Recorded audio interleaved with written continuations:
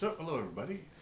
Well, it's the second week in February now, and continuing on with our movie theme, we deal with a very famous movie with Albert Finney. It's called Under the Volcano, and it's based on this book by Malcolm Lowry. Just for your own information, this book is generally considered one of the finest books ever written in English in the 20th century. So Malcolm Lowry did a good job, and I like it too because there's a BC link to it. Malcolm Lowry, when he sobered up, came up to British Columbia and actually squatted in a place in Deep Cove. And in fact, apparently there are some stores and shops that are actually called Under the Volcano in Deep Cove still. Anyway, Lowry was quite famous, and so he wrote this novel while in British Columbia, so that's pretty good. Anyway, it's such a good novel they made a movie out of it. And the movie is about one day in the life of this British consul officer in Mexico. And it's set in 1939, and that's important because, of course, it's the brink of the Second World War.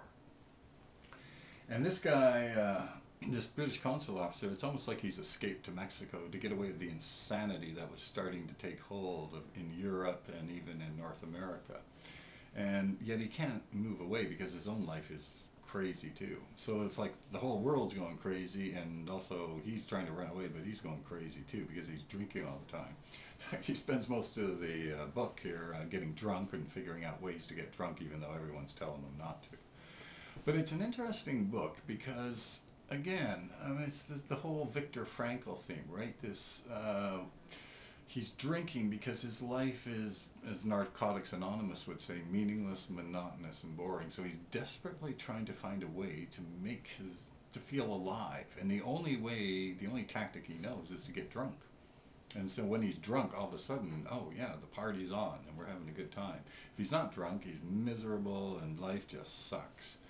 Anyway, the book is basically about this desperation of this guy to start figuring out how he can live this meaningful life, how he can feel alive in this, how he can feel comfortable, how he can, find love and find, accomplish something in his life.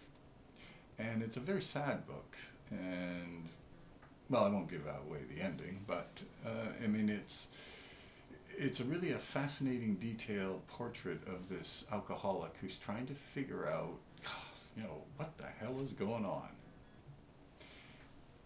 And I'm wondering too, even for the people, our alumni, whether you think about your own life. Did you ever go through these feelings like, what the hell's going on? Like, what is it with me? Why don't I feel comfortable, clean and sober? Like, why do I keep needing the drug? So again, it's a much more thoughtful thing. There's nothing, I mean, there's a medical doctor in the book who explains to the main character, oh yeah, it's bad to drink, your liver's going to give way and you're going to die an alcoholic death. That's about as much science as we get in the whole book. But other than that, it's a talk about, his brother who actually thinks he's crazy, his wife who just can't figure out why he can't stop drinking, and the embarrassment that he's causing himself, because all the locals know he's a drunk, right? And he's supposed to be some official British government agent in Mexico.